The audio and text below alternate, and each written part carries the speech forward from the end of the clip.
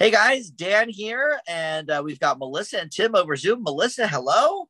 Hello. Tim, how's it going, buddy? Hi, everybody. We are here to talk once again about the Wonder Years. This is now season 5. We're almost finished. One more to go after this. Tim has been working long hours and said that it was a big chore to get through this season. So I can't wait to hear his responses for some of these episodes. Was it the long hours or the bad writing? A little bit of both. At that one point I just felt like it was kind of like homework that I had to do. I was like, I have to watch 5 episodes so I don't watch 24 in one day. And we never want you to feel like that, Tim. We want you to feel I did it over 3 fresh. days. Definitely watched them pretty quickly. Now, see, I watch like 1 or 2 a day because we only do one of these every month. So there you go. So the next one will be the last. So we're going to get it out before the end of the year. But now we're on season 5. Melissa already mentioned some writing issues, so I'm curious about that. Tim, did you star any of these episodes? I starred 2 of my favorite of the season. If I was comparing them to other starred episodes, they probably wouldn't have been starred. Okay. Yeah, that's fair. All right. So, well, let's just dive into it then. So this season obviously is a little bit of another dip. We had our peak at season 3, season 4, a little bit less than that, and 5 and 6. Maybe a bit less than that. I feel like that's always kind of an issue with shows revolving around children, because once they get to about 14, 15, the storylines become a bit, I don't know, let's say more repetitive and more basic, and they're also not as adorable anymore because they're becoming, jerky teenagers, and we see some of that here, I think. Well, did either of you read, there was something online about how they wanted to do more, but the network wouldn't let them do racy enough episodes for their age. So then they kind of were like, okay, well, then I guess we're going to end it because, we can't do anything else. We've done all these storylines. For the series as a whole, you mean? Yes. So when they got to this, because we're going to end junior year, I'm assuming we're in sophomore year, or I guess 10th grade now. So next year's 11th grade. And I would assume that then we know that's it. I am finished with season 6. So at some point, Tim and I can swap these DVDs off. So I actually did finish it. I've been watching some of the bonus features for that. And, yes, we could certainly get more into that at the end of season 6. But yes, there was some debate whether or not to continue the program, but the creators decided that it was probably best to cut it where they left it, because Kevin is basically sort of leaving the Wonder Years at this point and getting into more adult themed things. We see a little bit of that here in season 5, but in season 6, it gets even more sort of adult in the respect that like he has a job full time, and not necessarily adult things, but he's no longer a kid, obviously. Yeah. So I didn't dislike this season. I just felt like compared to other seasons, it's very episodic. There is not really much of a story arc throughout this season at all. I mean, the most story arc that you have is kind of the bookends of the lake, and that's about it. But then like the things that were going on, I didn't mind those either. It's just I felt like there was very little Paul, there was very little Winnie. Like they were kind of absent the whole time. It was all about Kevin, and that's okay, but some of these other characters like Winnie and Paul, who are still credited as feature people. I know we didn't see Winnie that much in the previous season sometimes, but I felt like she was absent for probably 3/4 of the season. Yeah, I think I can speak to that based on some of the bonus features here. But essentially, we had talked in season 1 or 2 when we talked about Winnie and Danica McKellar's parents not wanting her to even be on the show in the first place and this and that. So once she got to high school age, and I don't know if this is the same for Paul Saviano and his family, but McKellar's mom was like, all right, you're going way too hard on the show. I want you to have a normal life. We're going to, kind of make you do way less episodes this season. And So as a result, we see a lot less Winnie. She is back at the same school though, right? Yeah. Okay, yes, I thought so. But in this season, Paul goes to a different school. Paul for the first half of the season. Yeah. And so I don't know, if that has to do with that. But some of the friends that we met last season in, I guess, middle school, the end of middle school, like Doug Porter, I don't think is in this season at all, right? The only kid that we sometimes see is one of those tall blonde kids who doesn't have much of a role. Yeah, we see tall blonde a little bit, and we see a lot of this Ricky Holzenbacher. Yeah. In a few of these episodes, he's sort of the new buddy. And then Paul rejoins halfway through the year. So I mean, Danica McKellar really is not in this season very much. Yeah, and when she is, I feel like it's not really meaningful at all.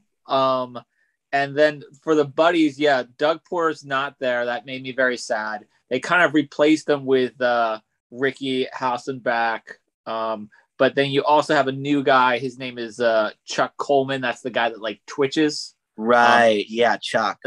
They met in the soccer field. And both those guys, I think, are prevalent in season 6. But the one guy, the tall guy that's been there, that's still is Randy Mitchell. That's the character's name. I think he's been there since season 1, and he kind of just has a couple episodes here and there. But I felt like he was a little bit more prominent this season.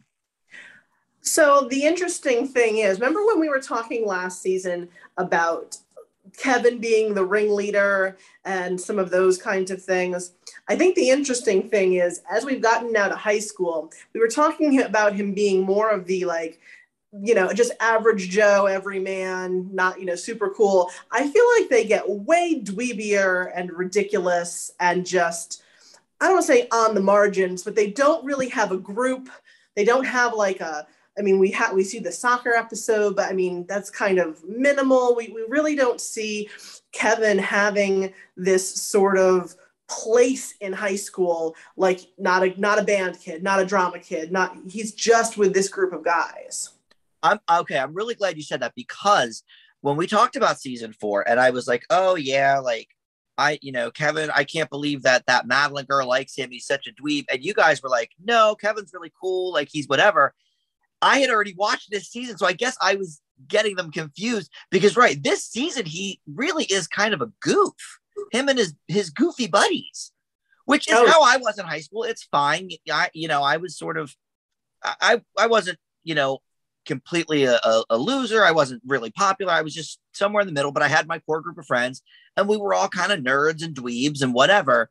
So I guess I was sort of blending the two seasons, which sometimes happens, but yeah, I completely agree. I think this group specifically, Doug Porter was sort of this lovable sort of nerd, but Chuck and Ricky Holzenbach, it's man, you couldn't have plucked more dweeby people.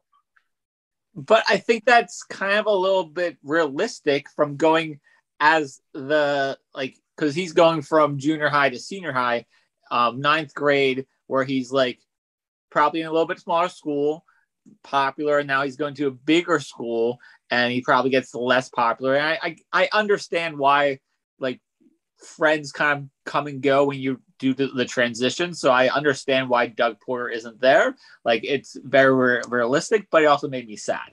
Yeah, I agree. I totally agree with that. Yeah, my friends changed in high school a bit. A couple of them I had kept with me, but yeah, some of them not so much. Yeah. I actually kind of liked some of the school episodes more than I had previously. I know I complain usually about those, and I know you said that, Tim, that it was a little more episodic.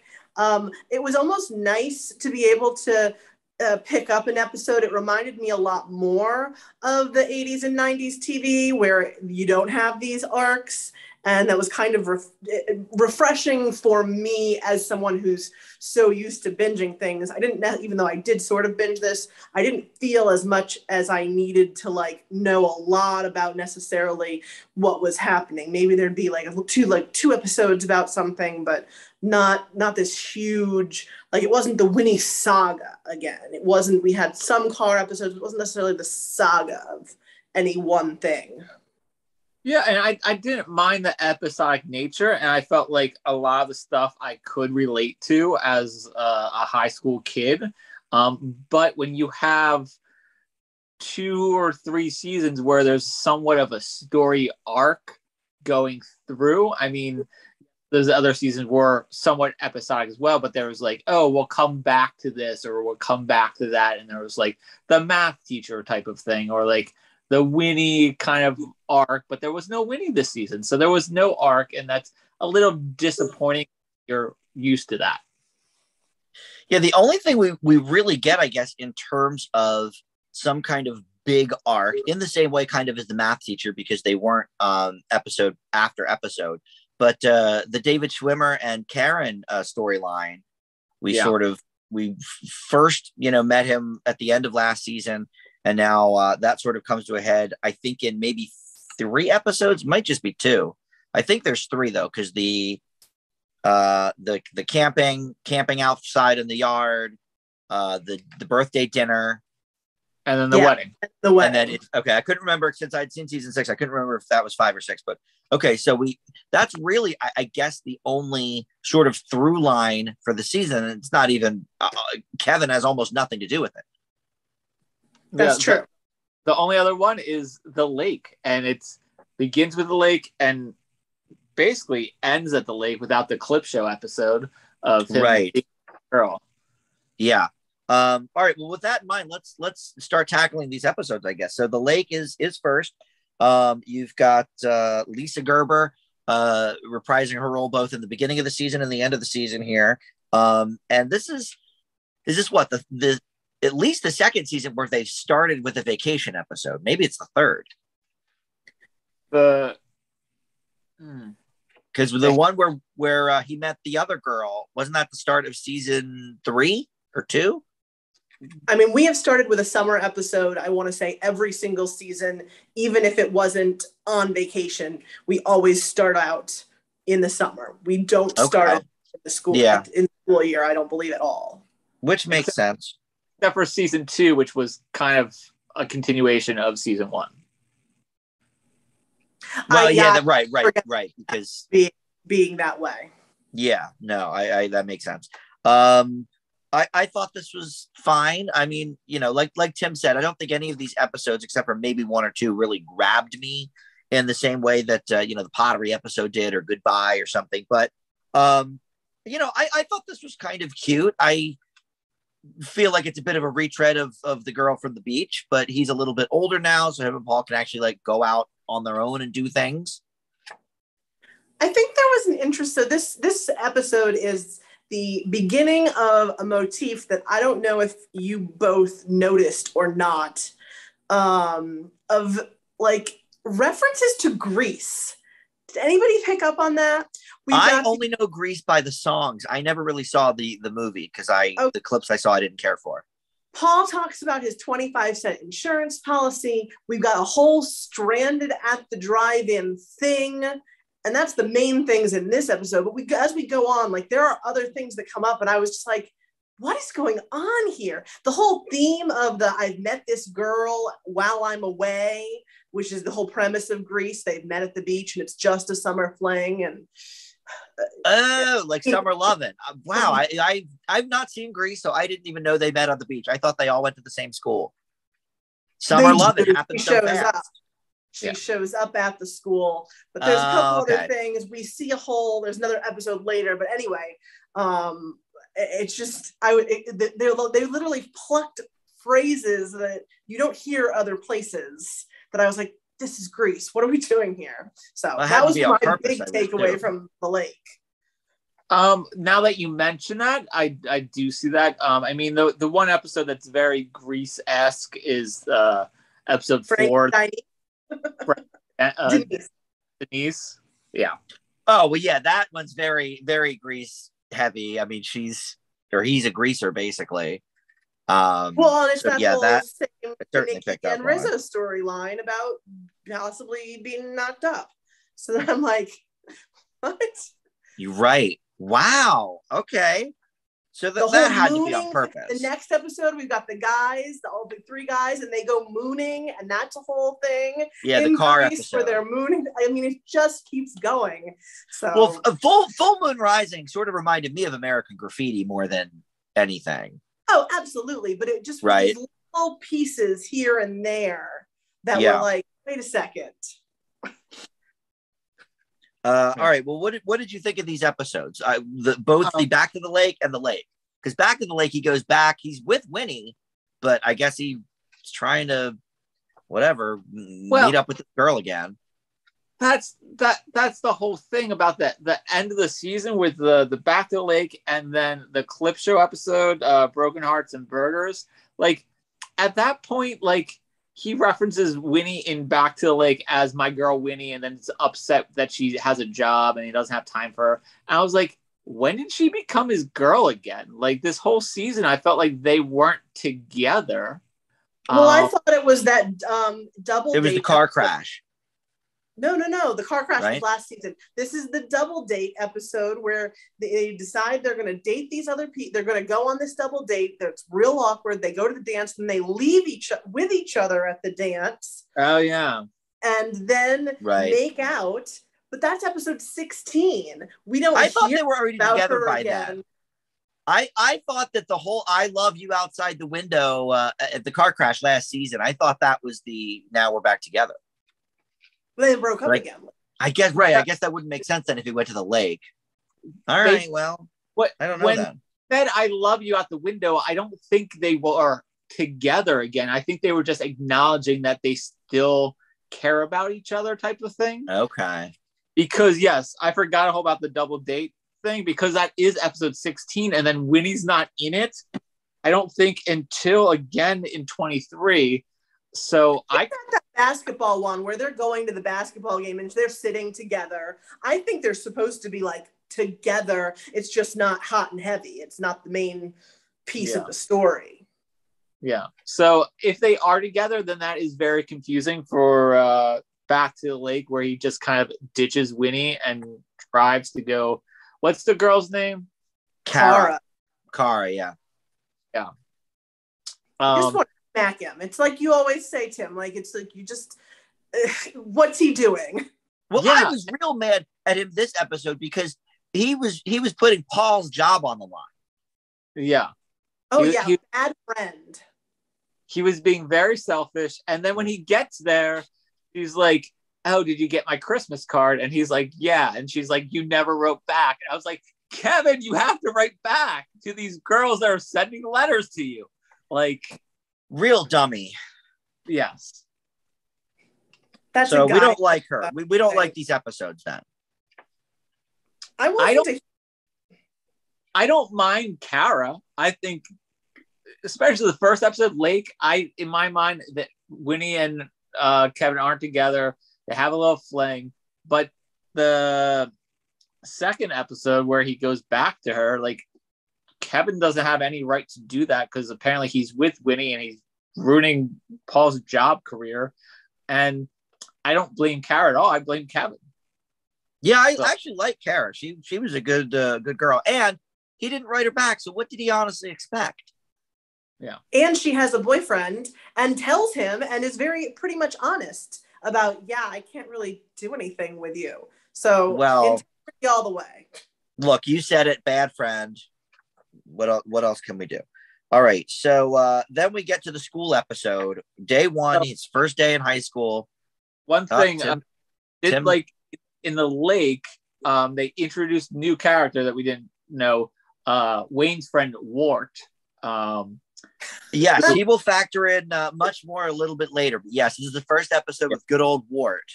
And he's in day one as well. And I do like his character. He basically repeats everything that Wayne says, and I find that humorous. Wayne finally has like somebody who will actually who actually thinks he's cool and who actually like sort of looks up to him. Like he's a big loser at home. He's a big loser at school. Now he's got this sort of mimic. Yeah. Yeah. So they're day one as well. And Kevin is going to high school for the first time, thinking that's going to be great. And it's not so great for him. He's getting bullied by his brother and Wart for standing on the seal. And then he has that jerk teacher. I forget. Yeah, I hated that guy. And that dumb friend, that kid Stewart. Oh yeah, I thought. Oh yeah, the only episode we see Stewart in. Yeah, I thought he was gonna end up being in the friend group after you had said, "Oh, he gets a whole new group of friends." I was like, "Oh, maybe this is gonna be one of them," especially when he, stands up for Kevin a little bit at the end. I did like the end of this. I thought this was that when they all rip the pages from their books and everybody does it. I thought that was it redeemed the episode a little bit. Yeah, I always liked that part. Where he just does it. The ripping out of the spiral notebook is one of the teacher's biggest complaints. And what a jerk teacher! I didn't care for him. Yeah, and like it's a complete 180 from the teachers in middle school. Like Ben Stein is very monotone, but he's enjoyable. And then all his teachers that he had relationships with, Miss White or whatever her name is later, and then the math teacher, and even Coach Cutlet. Like I feel like the teachers in high school were non-existent. I feel like this is the only teacher that they really even tackled. And I feel like that was a little. We have a whole episode with that one teacher. Oh, that teacher, yeah. The Kodachrome. Yeah. Oh, yeah. But then she leaves too. So, I mean. Miss Shaw. Well, listen, Melissa, as a high school teacher, how do you feel about these depictions? Because, right, all the middle school teachers seem very caring and, we're doing it for the kids. And this guy seems like a real jerk. So there are a few teachers who have some of these hang up things. I think they've exaggerated him a little bit. I don't think anybody is quite that jerky that I've seen in this day and age, but years ago, probably. Yeah, probably in the 70s. Good power trip.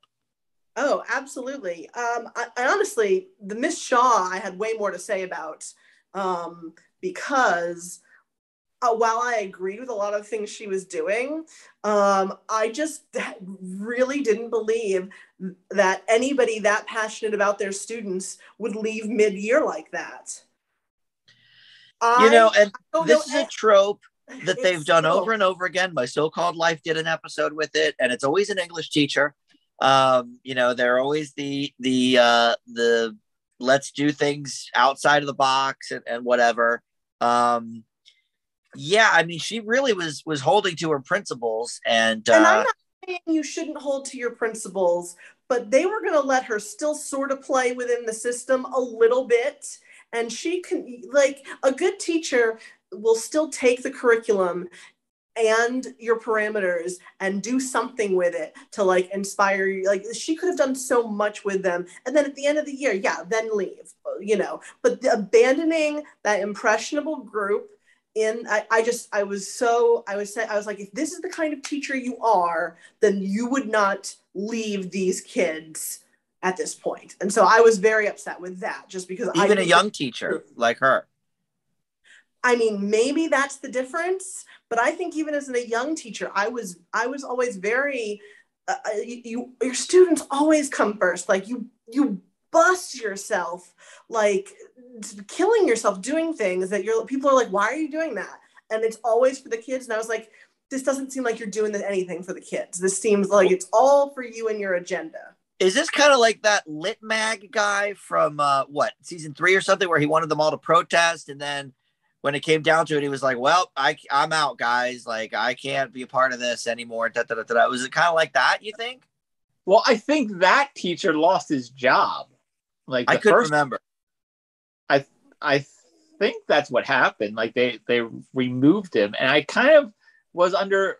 I didn't know if this one, Miss Shaw, if she did get fired, and she just kind of was playing it off that she wasn't getting fired for the kids. Like, I'm not sure. I don't think she would have lied to them. I think she would have said, "I got fired," and then blamed the administration. Oh no, I actually agree with Tim. I was under the impression she was fired because she wouldn't conform. Oh yeah, they gave her an ultimatum. Absolutely. Yeah, it was, you conform, you teach the curriculum, which again, if you're in public school, you kind of have to do. So yeah, I mean, maybe she said I quit, but yeah, I feel like the ultimatum was certainly there. I felt like she kind of got ousted by not conforming. Yeah, and I think maybe like she seemed to be like the type of person that didn't want to budge, and that maybe they, in her mind, they would budge first, and that's how I thought it happened. Was like they were like, "Hey, conform," and she's like, "No, I'm not going to conform. This is what I'm doing." And then they were like, "Oh no, then you're done," type of thing. I would be interested if they had cast the teacher as a different race, because she was, a Black teacher, if they would have done something different, or if this was, sort of I mean, this is the late, what year is this supposed to be? This is 71, 72 school year. Yeah. I mean, some schools have recently, in the last, few years, desegregated. So, I mean, there was some interesting, like, well, we know someone very well who, is the first teacher of color at her school ever, I think, or at least currently. And I certainly didn't have any. Yeah. Oh yeah. Oh, that's true. All right. And I only had one my entire school career until I got to college. In elementary, middle school, high school, I only had one African-American teacher. I believe there was an Asian teacher. I didn't have them, but they were there. But that was it. And that was in the 90s. In Maryland, we had a lot. I mean, my fourth grade teacher. Oh, okay. There were a lot of African-American Black teachers. Yeah. But in the South, I think we only had one African-American student in my elementary school in Connecticut. So, I mean. Well, right. That stands to reason. I don't but like you said, there American teachers in my high school or middle school. Yeah, I'm surprised I didn't have more. I mean, I was living in a Philly suburb. I mean, I don't know, but yeah. I mean, we had a lot of diverse kids, but in terms of teachers, yeah, I really think we only had the one in the whole high school. So yeah, I don't know how that would have played differently, Melissa, if she were white in this episode. But all right, so let's move on here to the hardware store. This is where Kevin has to decide basically between making a living working for this old guy who's nice enough, but his store basically has no business anymore. He's kind of an old timer in the game. And he's trying to teach Kevin a good work ethic. I kind of like this one. Kind of surprised by Kevin's dad's reaction when they needed a washer, and he himself was even like, "Oh, I'm not going to go down to old man whoever's store. I forget the name of the guy, but because he'll talk your ear off, and I'll just go to their version of Walmart or whatever and get it there." I thought that was kind of surprising, but of course Jack's time is precious, so it makes sense. But yeah, I like this one. I I did like it. I kind of was also annoyed at Kevin at the end because I thought that when that lady came in and he helped her and like he knew the information because he was learning stuff that he was going to be like, okay, I'm going to stick with this job. We're just not going to show it anymore. But no, he left and then he got a job at the mall and then he also quit that job in a month. So once again, it's a great episode, but I just was disappointed with Kevin's decision making. But don't you think that makes it realistic? Tim, you and I worked together with a lot of first job people, and they were just some of them were great, and some of them were very fly by night, and that was at a fun job. Yeah. I mean, it's very realistic. But after 4 seasons, I feel like Kevin was maturing and being a little bit more adult. And I just feel like a couple of these episodes, he's regressed a little bit. Well, Okay. I think this Melissa? is sort of a stick it to dad a little bit because dad got him the job. And so, as you say, becoming a little more independent and mature, I think I never worked any sort of retail, mall, I didn't do any of that. I only ever worked with like children's camps, or I worked at my dad's office. So it was that whole someone got me the job kind of thing. So I better do a really good job. And I think being a girl and not necessarily having that, like, I need to get out on my own sort of thing, like Kevin did, and like not really caring if it was, all that cool. It was a different dynamic. Like there was no way I was leaving that job where he's like, Dad, you got me this job. It's boring. And then it's a do as I say, not as I do. He's not even getting the washer there. So it was basically I basically have permission to be independent. But also, I mean, he even says it to the guy that he's clearly not needed there. Nobody comes in there, and the wife understands. She's like, oh, just let him go then, whatever. I mean, I kind of did get it because I think he was just bored to tears at that job. Yeah, but I also felt like the guy was like, oh, I'll give you extra money to stay here. And I was like, this guy just really is looking out for Kevin. And I guess I more relate to that guy because of I was in that position of like bending over backwards to try to get people to work at our job.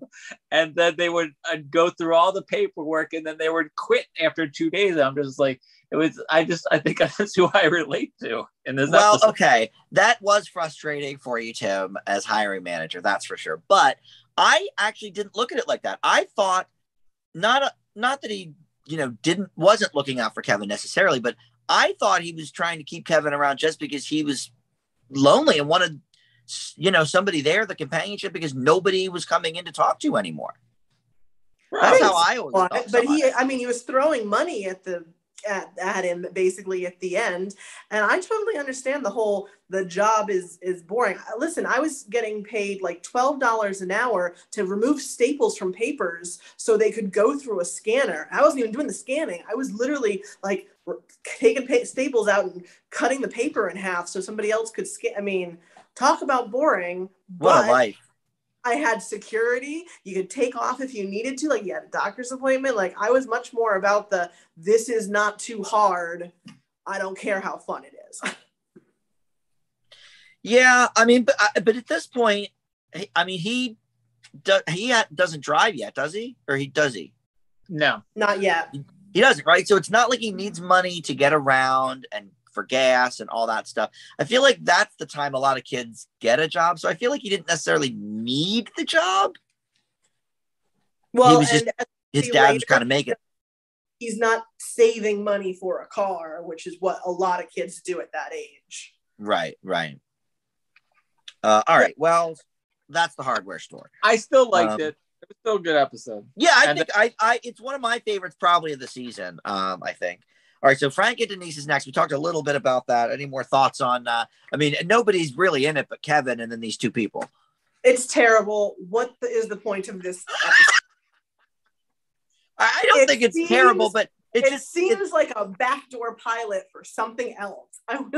What was this? Yeah, it doesn't really go anywhere. Tim mentioned it, talk about a standalone episode, you could never watch this show before or since and be all caught up with the things. Let me look. Maybe there was some kind of B plot we missed here. No, not really. Okay. Yeah, that's it. We never see these people again. They're not in season 6, whatever. Yeah, I don't know. So worst of the season for you, Melissa? I don't, maybe. I just was Wow. not invested, and I thought it was horrible. These names they were like their nickname, it was all horrible. I Frank don't the know. Tank and Denise the Grease. No, Frank the Stank. Oh, that's right. Frank the Stank. Frank the Tank, I think, was old school, maybe. Yeah. Yeah. All right. So Frank the Stank and Denise the Grease. All right. These are not your great characters. So we'll leave it there. All right. So Full Moon Rising is next. This is let's see. Oh, this is the mooning episode. A lot of mooning went on here. Were they also drag racing at one point in this one? Well, they were that's another Grease motif. Yeah, I guess that's true. They were kind of being taunted to drag race, and I think they chickened out. Right? Yeah. So who's the driver? This is Ricky the driver? Is that why Ricky's part of our lives now? Yes, Ricky's the driver. This is the episode that Ricky was introduced.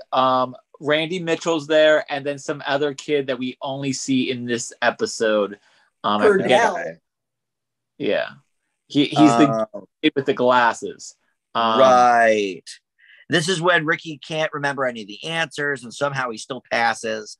Yes. Which made me angry because it took me I failed 3 times. It took me 4 times to get my license. And this idiot passed on the first time. Hated that. I mean, it's just the plot of the episode. I mean, listen, I know some real dummies that got it on the first try too. So I get it. It's realistic. I feel like a lot of it depends on the mood of your instructor that day. I thought that was kind of relatable. I feel like when me and my buddies, we first got our driver's license, when my buddy was the first one to get a driver's license, we wouldn't do anything. We would go in the car and we would drive around because we could. And I feel like that's this episode. It's very relatable. And there's some all the time. We did that the first person to get their license every Friday night. He would pick everybody up round robin at like 7:30, 8 o'clock, whatever. And we would just drive for 3 or 4 hours. Sometimes we'd end up at a Denny's if we got hungry, and then drive some more. So I totally get it. Different where I grew up, because you could not, you could get your permit at 15 and 9 months, and you could get your license at 16 and 1 month, but you couldn't drive after midnight, but you couldn't drive anybody in the car with you until you were until your provisional license was up. So there was this whole thing where people couldn't ride, you could only drive siblings if they were under 18. It was a whole thing. So we couldn't really drive around and do this. I know there are different rules for permit people and maybe under 18 people, but I feel like once you have your license, maybe you can't drive after midnight unless you're over 18, but I feel like, PA, as long as you had your license, you could drive whoever you wanted. In PA, right now with a junior's license, you have to be off the road by 11 o'clock unless you're coming from work. I knew PA was earlier because people had said things about 11. I was like, oh, my curfew on the weekend was midnight. And I remember trying to slide in right at 11:45 to make sure I had a good buffer. But you can drive whoever you want, right, Tim? Yeah, you can drive whoever you want. Yeah. Have your permits. You have to be driving with someone who's an adult. In PA now, you have to have your permit for 6 months. But when I was in high school, you didn't have to do that. You could get your permit exactly when you're 16, and then when you're the next day, you could pass your driver's license. Oh my God! Then when I was in high school, there was a big story about this 16-year-old kid. I don't know if it was a girl or a guy, but that was what they did, and then they got in an accident, and it was, I don't know if they died or if they killed someone, but it was a deadly accident. And then PA was like, we're going to make sure everybody has their permit for 6 months now. So. Yeah, I think that's what it was by the time I got mine.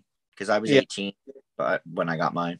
But now, but back then, you could get your. I think you could get your driver's license on your 16th birthday.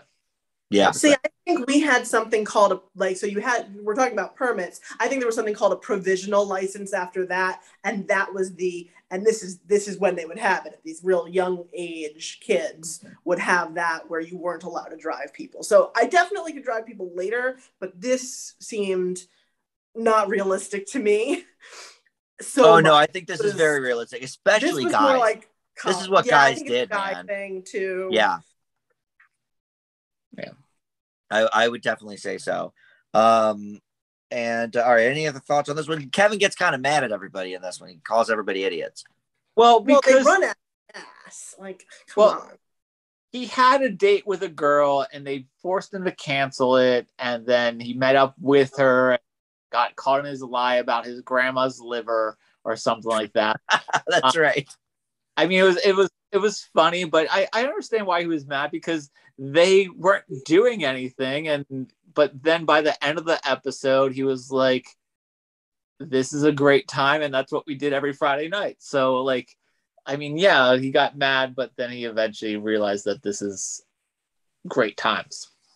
I think Tim and I liked this one. Yeah, it was very fun. Yeah. I did. All right, the next one better, actually. All right, so Triangle is next. This is where we meet Carla. Is this the Carla Gugino one? Yeah. So we see young Carla Gugino, who we all know and love now, as Wayne's girlfriend. There is a love triangle because she actually kind of wants Kevin. Kevin is nursing a broken heart, and she's like, "Oh, well, you're the bee's knees." I actually really liked Kevin in this one, Tim. We always talk about how Kevin's a bit of a jerk sometimes and very selfish. We've said it tonight many times. But he really, I think, stepped up in this episode. He looked out for his brother. Now, he did the wrong thing a lot of times, but then at the end of the day, he came around and he let Wayne, he allowed Wayne to pretend that he broke up with her, and that he didn't let on that he knows the real story or anything. I thought that was pretty nice. So maybe a little back and forth on Kevin on this one, but yeah. Thoughts, Tim? You like this one? Yes, I will agree with you that this is very typical Kevin behavior of where we saw him in the earlier seasons, of making some poor decisions and then eventually making the correct decision.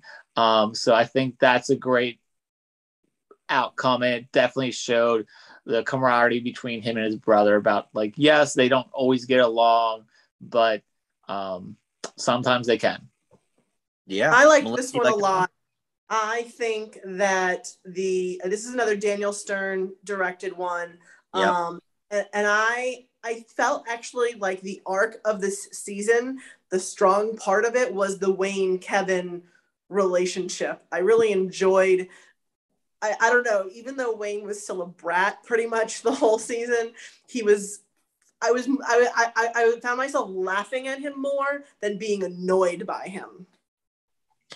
Yeah, like I feel like their dynamic has changed from just sort of bully and bullied to actual, like, brothers and people who care about each other. We've seen glimpses of this in other episodes. But this is something that happened sort of in a roundabout way to me. So I always related to this episode. It wasn't that I was hooking up with this chick, but I was friends with this girl that my brother then ended up dating. And when they broke up, I had to basically choose my brother over her, which was not fun, but yeah, it was. So I always sort of related to this episode in a roundabout way. Yeah, I think it was a good high school episode as well. Yeah. Again, like most of these, it relates to nothing else that's ever happened. We never see Carla Gugino again. But speaking of relating to nothing that ever happened, this next one, I know. All right, so I really wanted this soccer thing to kind of go somewhere. I really liked this episode, and I liked Paul Dooley as the coach. And there were a lot of Paul Dooley, always a good coach. Things going on. And so Kevin decides to go out for soccer. And, you know, he's okay and everybody else is terrible. But I just thought it was a really cute episode and I wanted to see more of that. But there's not much to it. I love that Pops was there when Jack was there. Oh, yeah. Old man Pops. There were a couple of teachers in both middle school and high school, I think more in high school, that my mom had would have been 26 years or something earlier, that were still there, and they retired within a few years after that. But yeah, it was kind of funny to hear like her stories about them versus what I knew them as. We had a couple people like that, but since I didn't grow up around there, I didn't have that experience. Okay. I didn't have that experience because I didn't go to the same school as my parents did. But I agree. This is a fun episode. This is where we meet Chuck Colman, and I think that's the only thing that comes out of this episode is that we are introduced to Chuck, and then he's prominent as a friend of Kevin later on. I do agree that it would have been nice to maybe talk about soccer at some point. The rest of the school. Have him carry a ball or wear the uniform, like go into practice. Nothing ever.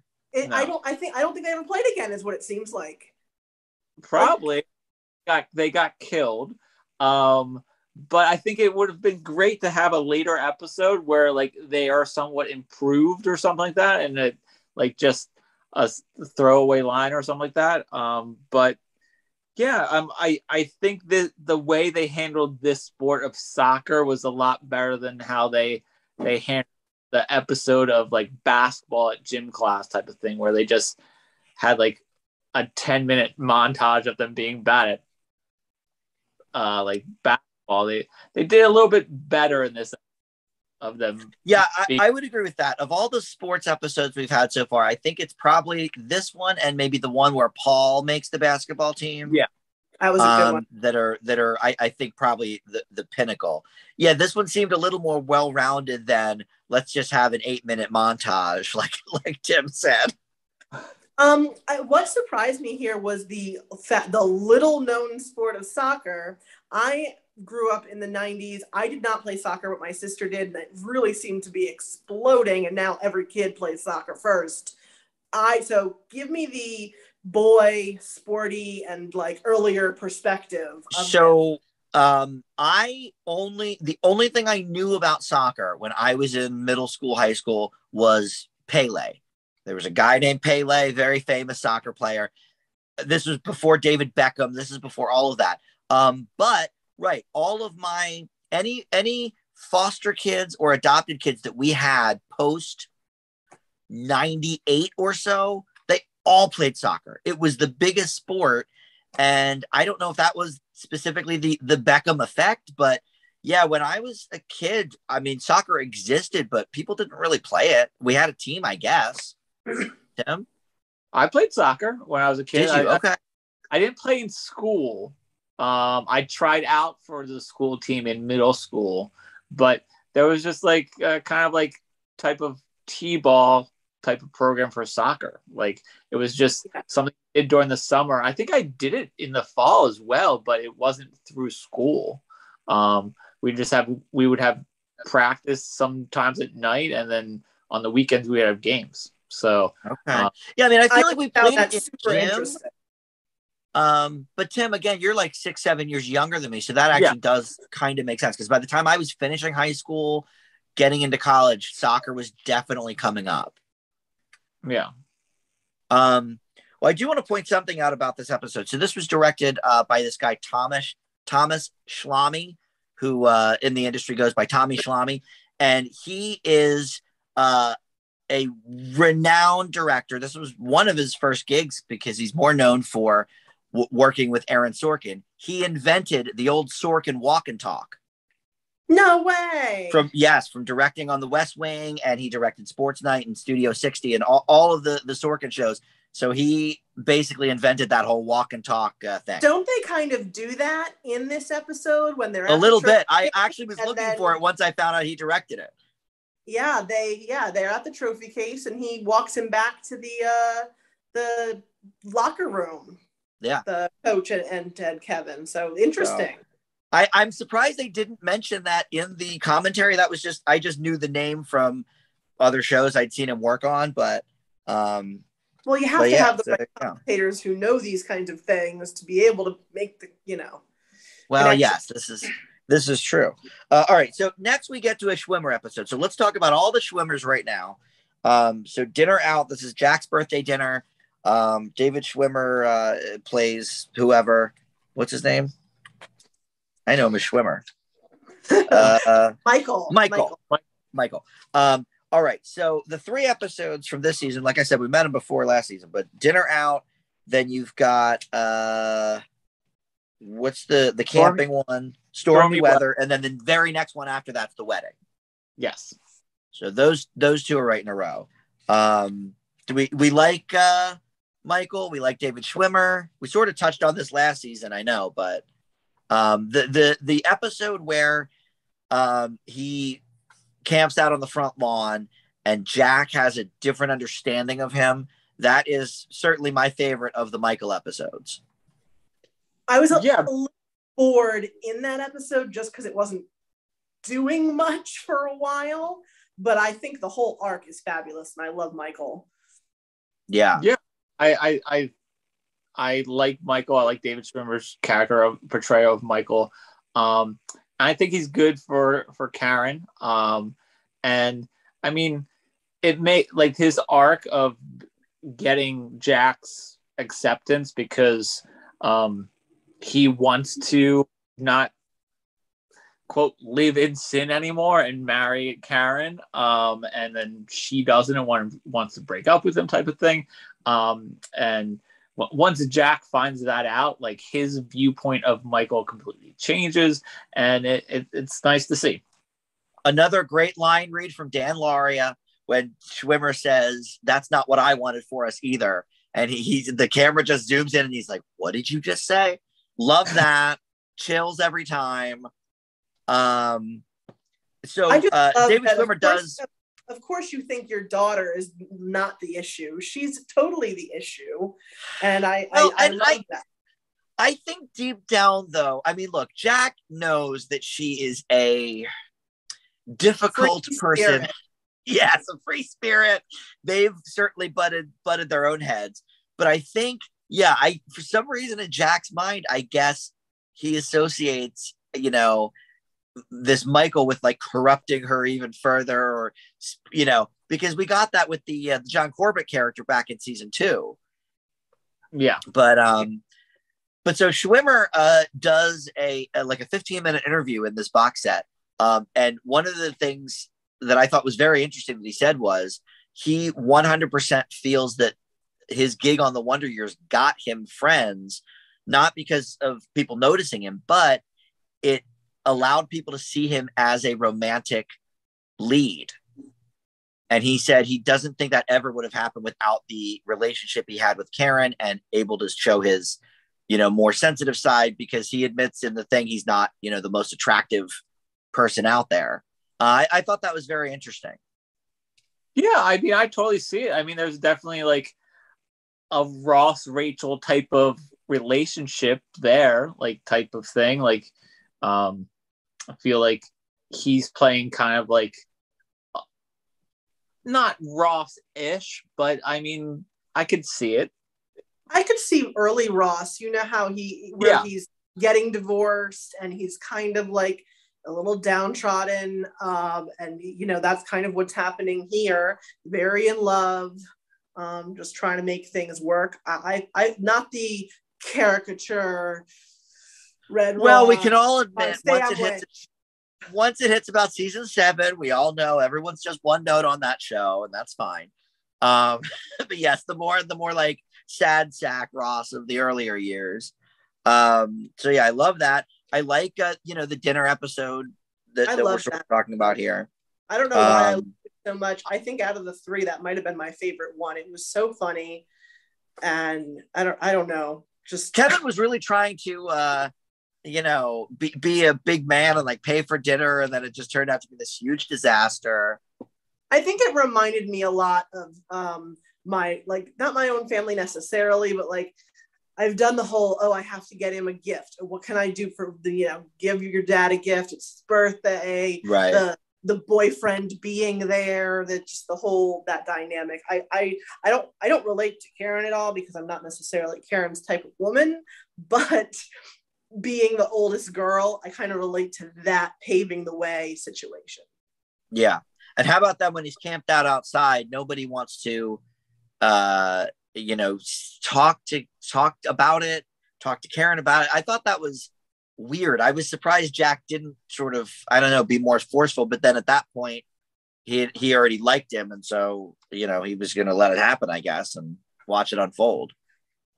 Yeah, because I think by that point, like, Jack's relationship with Karen is always, he always wants her to be his little girl, type of thing. That's very evident in Dinner Out episode, is because like he's very mad at her, but like once Norma says, "Oh, Karen's going to be there," and he's like, "Oh, okay," and he's like, but then he's like, "Oh, I can't have him in this house," and she's like, Wayne was like, "Why don't we go out to eat?" And he was like, "Okay, that's a loophole," type of thing.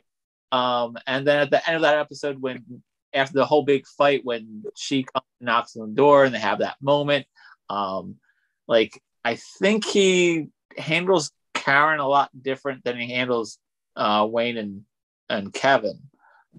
Yeah, for sure. I think that's just his way of handling Karen in that moment, is because he knows that Michael is in the right here and Karen's wrong, and in the past he would just yell at her, and I think he's learned that that's not how to handle Karen. Yeah, no, I agree with that.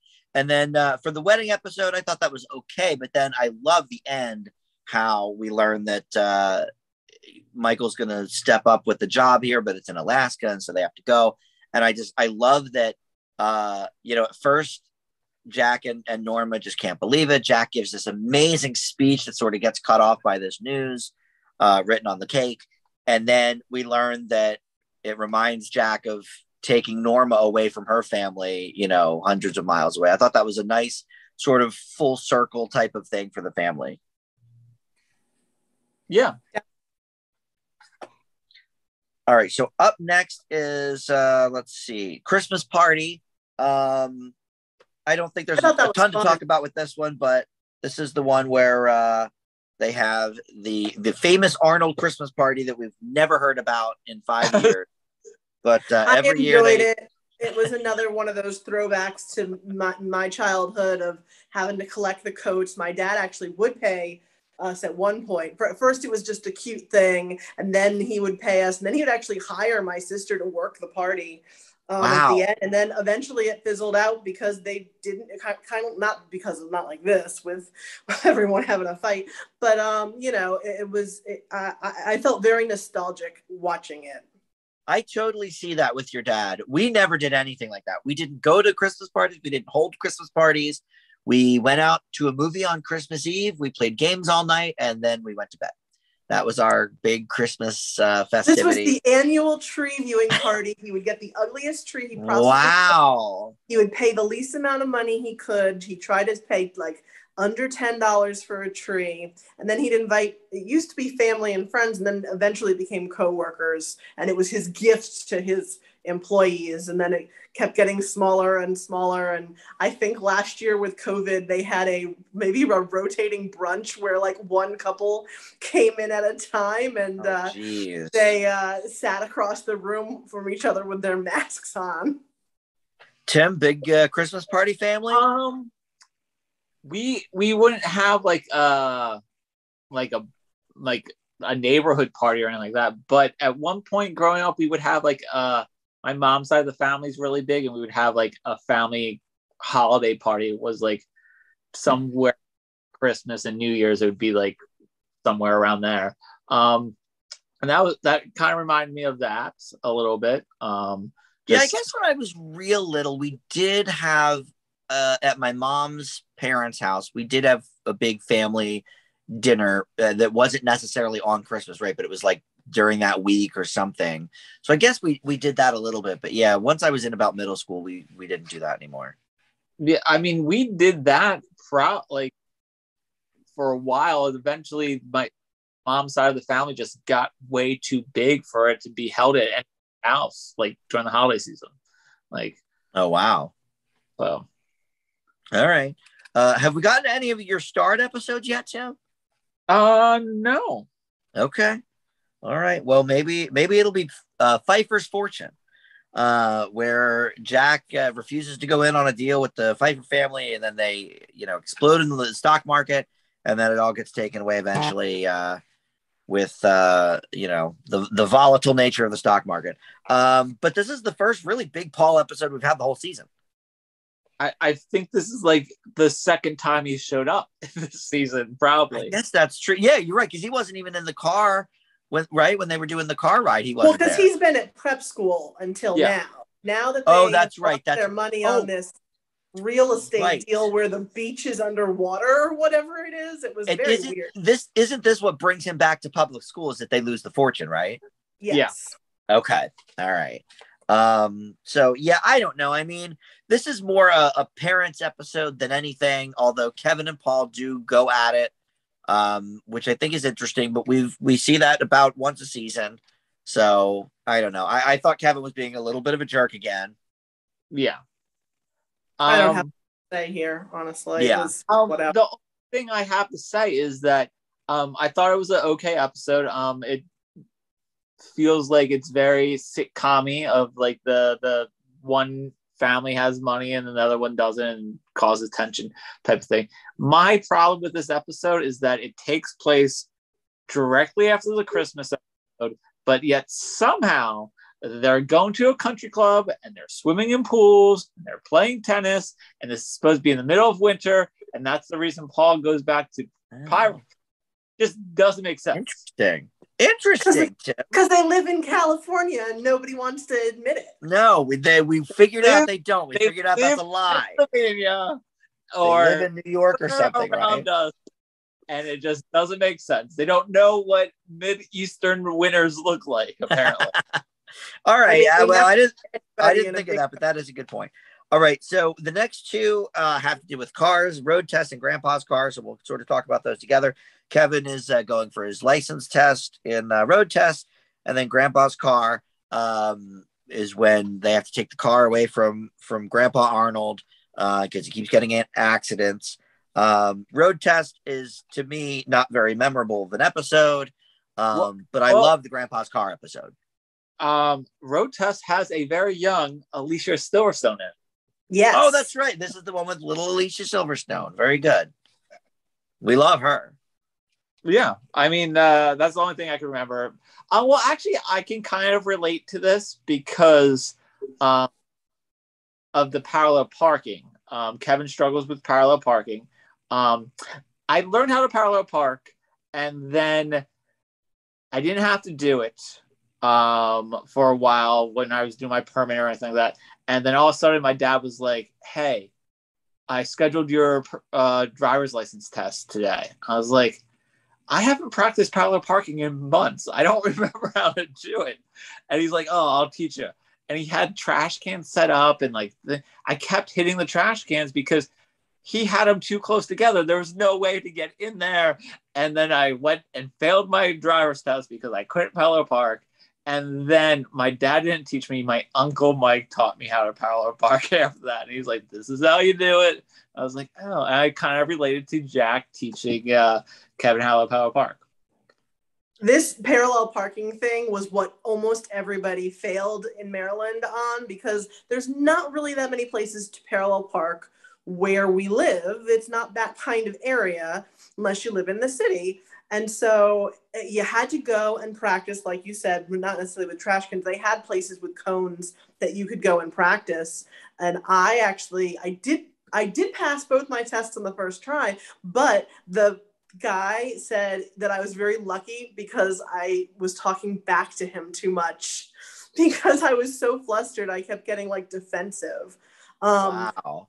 But when I actually moved to where I lived before the house I'm currently in, that was an in-town parallel parking situation, and I'm actually really good at it now.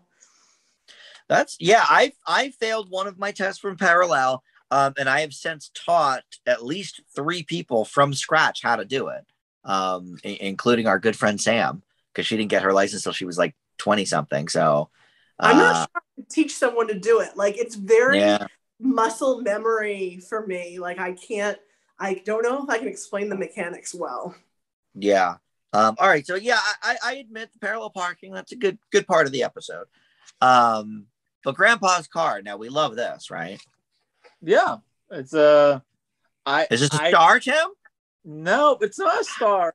It's almost a star. I can relate to this because I didn't get my first car from my dad for $1, but I got my second car from my dad for $1. My original car was an '89 Chevy Celebrity. I loved it. I could relate to that, of having your first car and relate.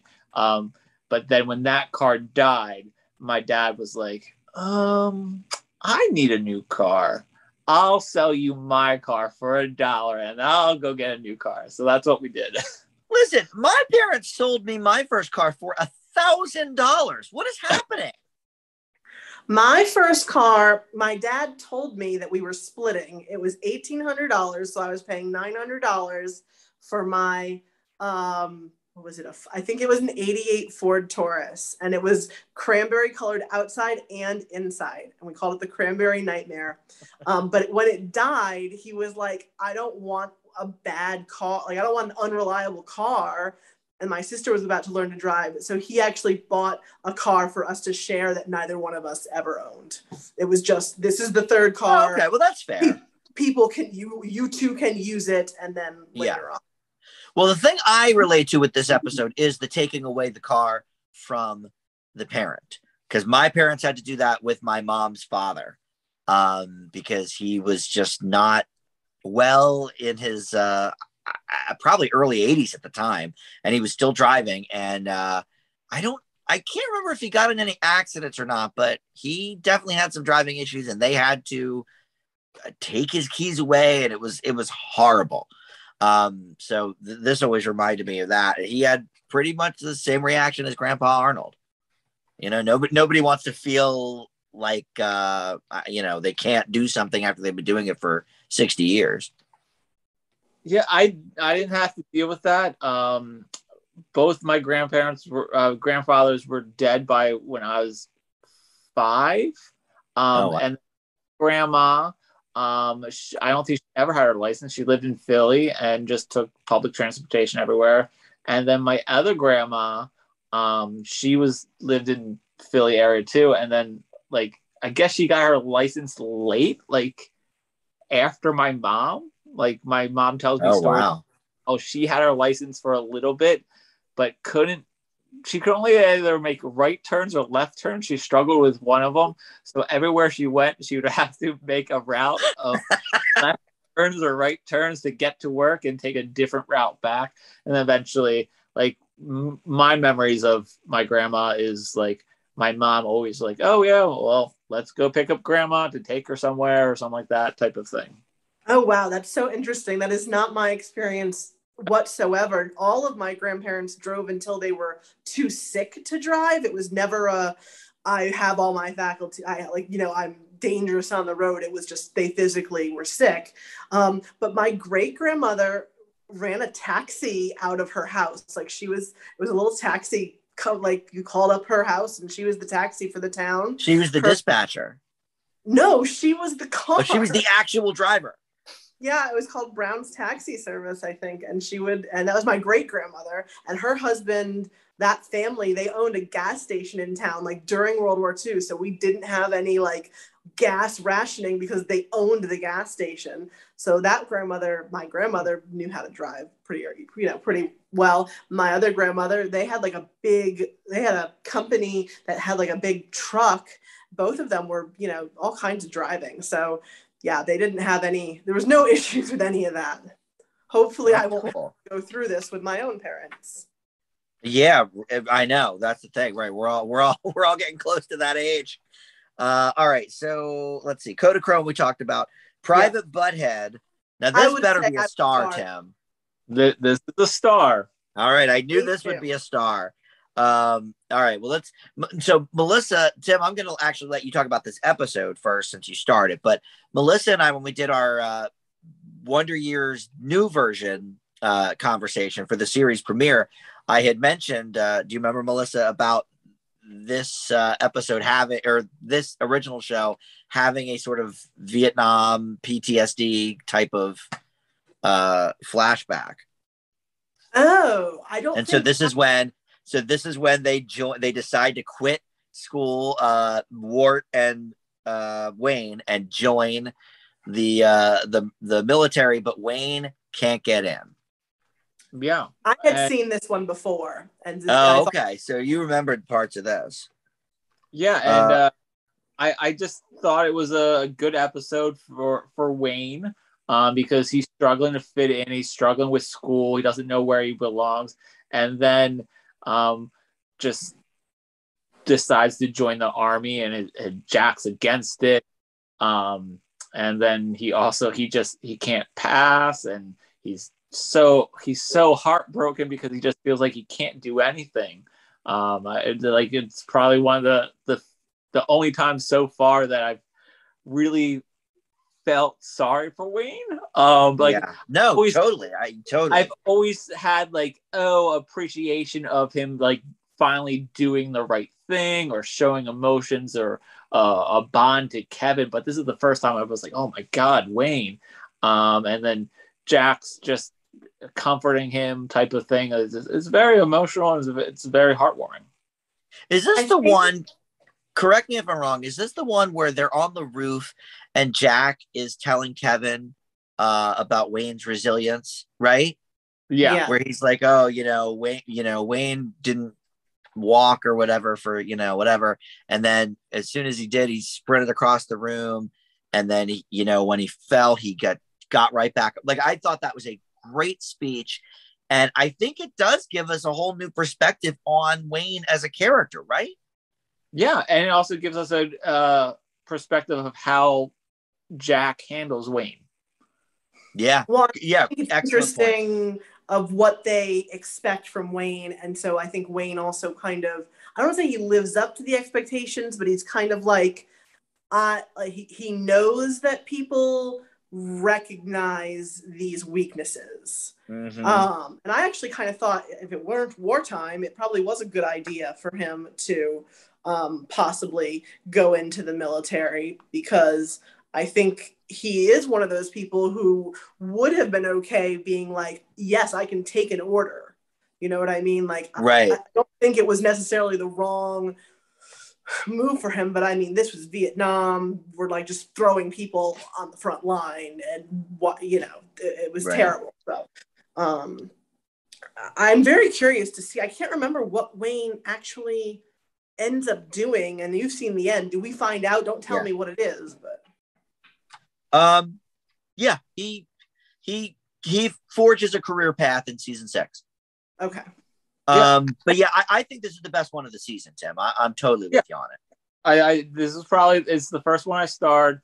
And I do think it's also interesting in Jack's viewpoint of Vietnam at this point. Like, because in season 2, like with Karen's boyfriend type of thing, it would just seem like he would be in favor of Vietnam at that. I kind of feel like that was kind of his viewpoint, right? In that episode. Yeah, but absolutely. And then now it's shifted where I don't think he he's not like anti-Vietnam, but it's like he knows the realistic facts of that. If Wayne joins the army, he'll probably go to Vietnam and he might not come home. Right. Yeah. And Dan Laurie, of course, is a Vietnam vet, himself. So obviously, I'm sure that influenced the character's perspective a little bit too. But yeah, I love that one. All right. So Of Mastodons and Men is next. This is with Kevin and the girlfriend, and we have the the dad from Ferris Bueller is the father of the girlfriend, and they have like a whole. I mean, he's completely whipped and all of this. This to me, Tim, you mentioned a sort of sitcom angle to one of the other episodes. This to me was like straight out of the sitcom playbook. Melissa's nodding her head; she knows. Um, this might be, well, there's a few bad ones. This is definitely like bottom 3 or 4 this season for me, though. This is just like, it's so corny, but I do sort of like the resolution of it all. Yeah, I do like the last line by the dad where he was, I don't know exactly, but he was just kind of like, yeah, you just, once you find the right person or something like that, it's worth it or something like that. Yeah. It was funny. I agree. Very sitcom, throwaway episode. But I liked that there were a few episodes that like made me laugh, and I thought this was one of them. Yeah, I wonder if like they were getting notes from ABC to be like, let's just do more episodes that have nothing to do with anybody else in the show. No through lines. Frank and Denise the Grease, like, because I mean, we never have heard of this girl. We never see her again. So I don't know, sort of a throwaway episode, but I agree, it had some laughs. I mean that's typical Kevin relationship where it's like he all of a sudden it's like, oh, he's kind of dating this one girl, or he's interested in this one girl. It's just like it I didn't think that part of it was really out of left field. No, I guess that's true. I guess I feel like in high school though, you sort of usually do get your girlfriends or boyfriends from sort of your kind of inner circle. Like it's not like Seinfeld where every single week, you're dating some random person. But yeah, no, I agree. I mean, it makes sense. I think that's the magic of television issue, because they're not employing the same extras every week, and so yeah, they want to make sure they do have somebody who can act when they're doing some of these. So you have to suspend a little bit of like, you kind of have to assume, oh, this person was in the periphery, I feel. Well, and again, Winnie was barely in the season, so I guess they had to do something to fill sort of that romance gap. Yeah. But so Winnie is definitely in the next one. This is the double date. They start, they're on a double date with other people, and then they end up leaving because Kevin and Winnie can't stop fighting. Yeah, you had mentioned this one earlier. Somebody did, Tim, I think. I completely forgot about this episode. Oh, okay. Well, there you go. Melissa maybe mentioned it. But I thought this episode was such a big deal because this is the coming back. Yeah, this is how they got together from the previous season where we hadn't. We definitely weren't really together. We had the whole "I love you," but again, I agree with whoever said that was just sort of a, I'm still here. I'm still your friend. I still love you that way, but this is right. Not doing anything. I thought that this was really, this almost like a whole year has gone by, so they've really grown up, and so I thought the like romantic tension was really pretty palpable and interesting to watch. I missed Winnie. Yeah. I don't want to say I missed Winnie because I don't love Winnie, well, but I did like this. But you get so used to this character that she's gone for the first 12 episodes of the season. Yeah, I like this episode. I thought the guy that Winnie was dating was hilarious. He was great. Where he was like, "What's your top 4 favorite colors?" Or like he kept asking these questions. I love that. And then I had a friend who on first dates, she would come up with 10 questions to ask people in case things lagged. I guarantee I know who that is. Okay. I just thought the way that the Winnie and Kevin were like, they kind of set each other up because they were friends, but then when they were driving together on the double date, they just kind of like, they knew so much about each other that they were like just throwing each other's faces and using it as ammunition. And I thought the tension there was definitely leading to where it led, which was them getting back together. But then we don't. All right. 5 episodes. So up next, we've got Hero. This is another pretty good Jack episode, really. And But at the center, of course, Tim, is our Lord Jesus Christ, Jim Caviezel. Yep. Our Lord and Savior. It is my second starred episode. I didn't even realize that was him until you started saying that. And I was like, wait, James Caviezel, what? Yeah, I actually didn't recognize it, but I saw his name in the credits and I was like, wait, that's the same James Caviezel we know? So it makes sense. He's sort of the basketball hero here, very tall and gorgeous. But yeah, I mean, look, Tim, we all know the Jack episodes are among the best. Yep. This is a great one because here's another one where Kevin's really trying to assert himself as an independent adult. And I think Jack comes up with this really great plan because Kevin was struggling in math. And so he can't go to the game or whatever. And so he's like, okay, I'll take you to the game. Let's see what the fuss is all about. And as an adult, I think, wow, that is a really good, I was literally suggesting this. I'm like, just take him to the game. Yeah, why is this perfect. An issue? And then he said it. It's a perfect go-between. And as a 15, 16-year-old kid, I would have been like, F that, this stinks, like da, da, da, da. So I saw it from both their perspectives. And I had a couple of, real jerk ass moments where I, sort of cut my dad down, I guess, in front of my friends. And I love the way this episode came together. Yeah. And the way, what's his name? Jesus? What's his name? Yeah, Jesus. Our Lord Jesus Christ, Joe. No. He has a name. Bobby Jim Caviezel. Riddle. Bobby Riddle. Oh, in the game, I don't know what his name. Bobby Riddle.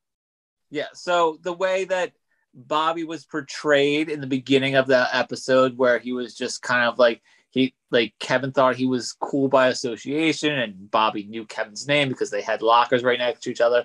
I thought that was very kind of realistic for high school. And then when they finally, spoiler alert, lose the game and he's no longer the hero, how he quickly turns on Kevin, and he the curtain drops and you see the wizard behind the curtain and you're like, okay, he's not a hero. And how Jack finds out, he now sees Jack as the hero, and how type of thing. How about the end, Tim, when Jack says, it's not easy to be the hero. Yeah. What a good line. I stand corrected, I think, about whatever I said earlier. I think this probably is my favorite of the season. Another great Jack episode. Melissa, you love this one? I don't think I love it that much, but that's because maybe it's a father-son only show. I think it's a father-son thing, first of all. And I think it's also an episode, and I think this is probably more specific to me. I was never one of those people who idolized sports figures, famous people, anything like that. The people who were when they were write about your hero, I would write about my parents. Would too.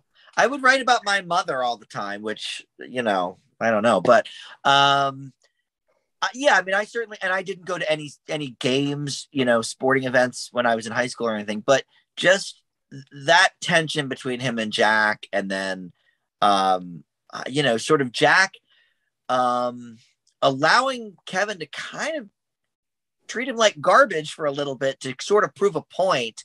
I feel like that's, my dad probably did that exact same stuff. Yeah, my dad would never have let us treat him like garbage, and I think that maybe is no, he wouldn't. No, he would not have.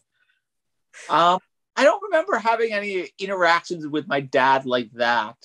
I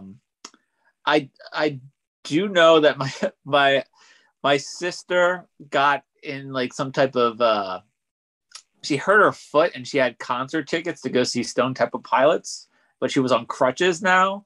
And my mom, I'll take you. So she went to see Stone Temple Pilots with my sister on crutches, because that's the type of mom that she is. Wow. And I know Susie, she is a huge STP fan. So it kind of reminded me of type of thing that would happen. Yeah. Yeah, I think I this is love that. something that we'd have to like be a parent to be able to be like, well, that's just what you do for your kids, Yeah. kind of thing. So I Yeah. think this will be. I think maybe when we have a different perspective, we might feel differently.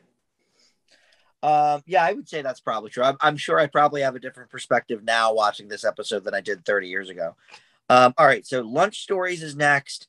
I had seen this one before, and I think it's a kind of funny. I enjoyed it. Yeah, a very funny episode. It's a complete bottle episode. The whole thing takes place in the school, mostly in the cafeteria. Is this the first time we see good old Seth Green? I think so. First, okay, because he's in a couple of other episodes. I couldn't remember if this was the very first time we saw him, but yeah, he plays I forget, Jimmy or something. The cool kid that wants to ditch. Jimmy Donnelly. Jimmy Donnelly, yeah, there it is.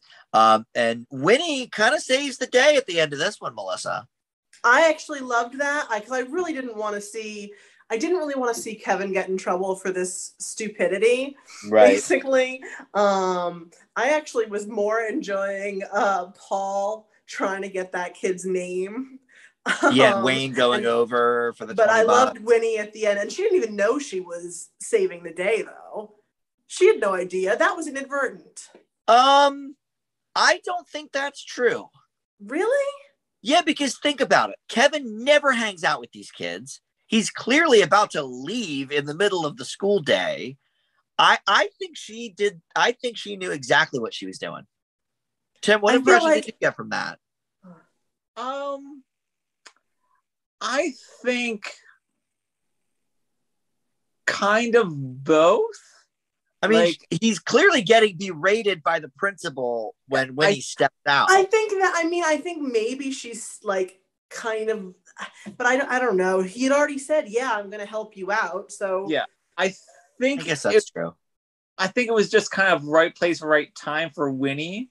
And then also, I think she's smart enough to realize that Kevin is getting in trouble to possibly ditch.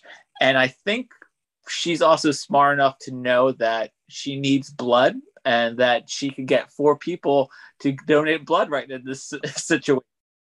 That's true. Yeah, I think all of that's true. Yeah, this was a fun one. I mean, again, it doesn't really attach to anything else, but that's fine. All right, so Carnal Knowledge is next, and Melissa watched this movie in prep after hearing so many things about it. I didn't know if it was a real movie, and when I looked it up and it was, I had to see what it was all about. It's about 90 minutes, so if you decide you want 90 minutes of your life. Yeah, with, famous. Where'd you watch it? Was it on a streaming site or something? It is. I believe it is free to stream if you have Amazon Prime, I want to say. Okay. So Prime members, go enjoy. This is directed by Mike Nichols, and his stars Jack Nicholson and Art Garfunkel, of all people, who's only had like 11 roles as an actor. That's Garfunkel, Tim, from Simon and Garfunkel. Yeah. Okay. Which I was, he's credited as Arthur Garfunkel, but as soon as you see him, you know it's him. Right. They went on and on about Anne Margaret being in this, but it's 3 vignettes over, like, it's 10 years apart. And the first person is Candice Bergen, who is the main lead. Then we have Anne Margaret. Then we have some throwaway people, but they're famous people. It's like Carol Kane and Rita Moreno. So it's very interesting. I felt like I was watching the inner circle of what it must be to be a guy and have friends, but also have friends who are horrible people. So okay. Well, there's a couple of parallels with Kevin sometimes with that, I guess. Some of his friends are horrible. Not like that horrible if you decide to watch it. And I understand. So they're talking about the erotic scenes. There's not much to see. There's a little tiny bit of nudity, and I want to say the second vignette, but it's mostly about talking about what people are doing, what they will do, and what they're willing to do, and things like that. Today's standards, somebody did something in this episode that I think was a bit mind blowing. Yes, it's all about. Right. The name of the episode, the name of the movie, Carnal Knowledge. I think you know what the theme is either way here. Yeah. My husband had totally knew what I was talking about when I said this episode. He was like, "Oh yeah, that's when." And yeah, I mean, it's pretty famous. Tim, I mean, were you shocked by the ending of this episode? Paul's being a jerk the whole time. He's with this older woman, and then we find out that he loses his virginity to her. Kevin's a real jerk to him about it. The whole thing. I don't know if I was super shocked when it happened because of how things started with at the lake. He's the one who had the condom in his wallet. That is true. Like, it doesn't surprise me that much because of that. Well, he's kind of gone through puberty first. He had the growth spurt, the deep voice. Yeah, that's true. Right. Physically, he's certainly a couple of years ahead of Kevin. Yeah, and I feel like he is a little bit smarter with his relationships because he was with that girl Carla before Kevin got a girlfriend, and he stayed with her for a decent amount of time, I feel like. Well, he's a pragmatic individual, whereas Kevin is much more just doing things off the cuff and a little more irrational, I feel like. Yeah. And I thought the way it ended was good. I thought of Paul it understandably about this girl is now out of his life and he has no idea information that he needs of was he good type of things. He's like, I don't know how to process this, and that's totally Paul. Yeah. And of course, Kevin is totally Kevin and doesn't understand and makes it all about him. Yeah. Well, and wanting all the details. Blabs it to everyone.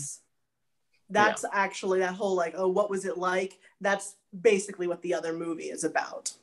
My husband actually is convinced that Paul didn't consent to this whole thing and that it's kind of a non-consensual storyline. I don't want to use the R word, but yeah. I never got that impression. I don't think he watched it with me, so I'm not sure. This maybe just be remembering, but yeah.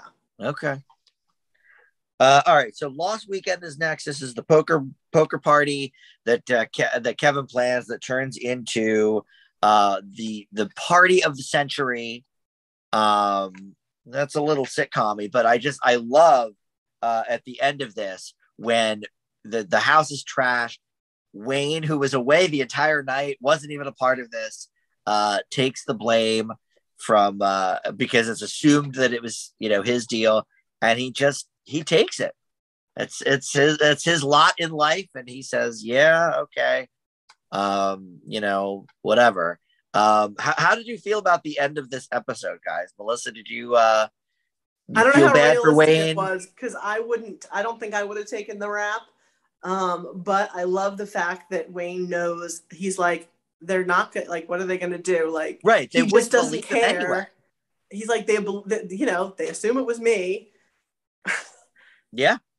So. And I think his line, didn't he say that, something about, it's not even worth the effort to try to explain it because, I don't think they would believe him anyway. Yeah. And it's, I completely see that. I mean, obviously he is kind of the screw up and whatever. It's totally convincing. But again, kind of a nice Wayne thing. He didn't even try to really protest it. Yeah, it's another great Wayne moment. I feel like usually you have one Wayne great moment per season, but I feel like we got three. We've got three this season, and I feel like that's great. Yeah, I feel like now that he's really coming into his own as more than just a jerky brother, he's actually becoming an adult, and I love that they've written these more interesting things to say about him. Yeah, not that they're still not calling each other names and beating each other up, which I'm assuming, not having many brothers, you're still doing. I mean, yeah, bust each other's chops all the time. I mean, you've met my brother. He just texts me random things all the time just to like irritate me. But yeah, I mean, the scrote talk this season is down a bit for Wayne. So yeah, I don't know, but yes, I agree. I think we got 3 really great Wayne episodes this season. All right, so then I wanted to say, now I'm trying to remember exactly which episode it was, but it was something about how they're always saying, how he's always saying butthead. And I was thinking back to something with Back to the Future, and then how he kind of reminds me of Biff a lot. Yeah.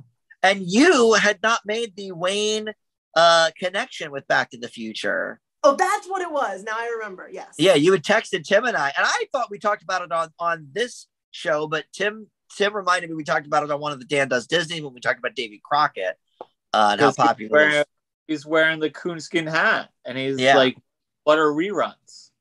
Yeah, and perfect era for it, because 1955, as soon as Marty McFly gets into town, Davy Crockett's playing on the radio. Yes, so he plays Lorraine's younger brother, who I don't know if he has a name. It's not Jailbird Joey because he's the baby. Yeah. But anyway, yes. So classic What's a Rerun, Back to the Future. Yes. All right. So the other episodes of the season we already talked about: Stormy Weather, The Wedding. Those were the Schwimmer episodes. Back to the Lake, and then Broken Hearts and Burgers. Winnie and Kevin are fighting. I did watch it this time. But it's basically a clip show. Tim's favorites. I mean, it is a clip show. This one has a plot, though. This one had way more of a skeleton to it. Yeah. Yeah. I feel like the last clip show that we had wasn't a clip show. It was kind of like I felt like it was like the end of the series. It was like this series retrospective. Yeah, it wasn't good.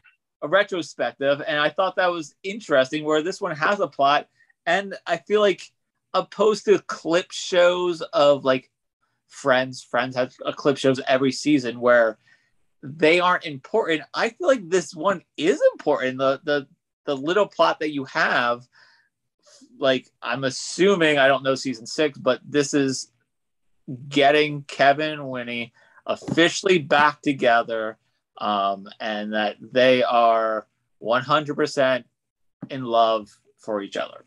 Right. If they break up over the summer, I'm going to be real mad. All right, because I want to see them at least a little bit longer, even though I know they don't end up together, and that's not a spoiler. Like that, everyone knows that. I do want them to have a little more time. Didn't know that. We don't know that happened. We don't know what's going to happen. Everywhere online it says. I don't know anything. Okay, Tim's never even heard of this show until I mentioned it. All right, so we don't know that. No more spoilers now, Tim. We don't know what happens to him. They could not. Tim, we don't know. You're very naive if you thought that was happening. Listen, sometimes we don't know what people know. Remember, Tim? I didn't expect that to be where it's going. Tim, remember when I showed Joe Thelma and Louise, and beforehand I was like, "Well, we all know what happens." He had no idea what happened in Thelma and Louise, and I just that blew my mind. All right, I guess this is my like sort of Grady's people situation. So, I'm sorry, Tim. Tim, we don't know anything. But I mean, it's not Thelma and Louise that you're ruining. It's like, all right. But the point is, yes, this clip show was better. But let's grade this season. I think once again we've had a couple of real standouts, but less so than other seasons. I leave season 4 with a B. Tim? I was not season 5. Oh, season 5. I'm sorry. Season 4, we already did. Season 5. Thank you, Tim. And 4, we left it at an A-. Is that where we kind of all consensus? I don't remember. I thought maybe it was a B+. I was going 1 under season 4. I don't know. Now I can't remember. Tim, you usually remember that stuff more than I do. I might have been at a B+. Maybe you and I were A- and Tim was I feel like I was an A- because I had lower expectations. I was going to give this a B+. Okay, then yes. I agree now. If that's the truth, Tim, I think you're right. Melissa, you and I were A-. I'm B+ on this one then. Yeah, I'm going to go B+ as well. I had very low expectations going in, but then at the end, I was like, okay, wasn't as bad as I thought.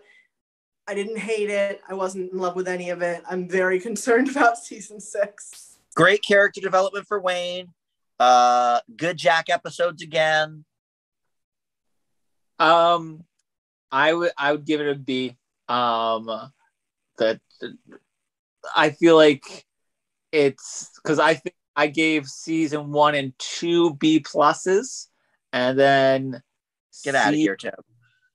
And then season 3 and maybe I did go with A-, but I'm going to give this one a B because yes, there's some great episodes, but it's still all enjoyable, but it's a B. I think you're always a hair under us. Yeah, because I think, Melissa, you and I probably gave season 3 an A. I mean, that's the best season. I absolutely remember I didn't give anything an A+. And any criers this season?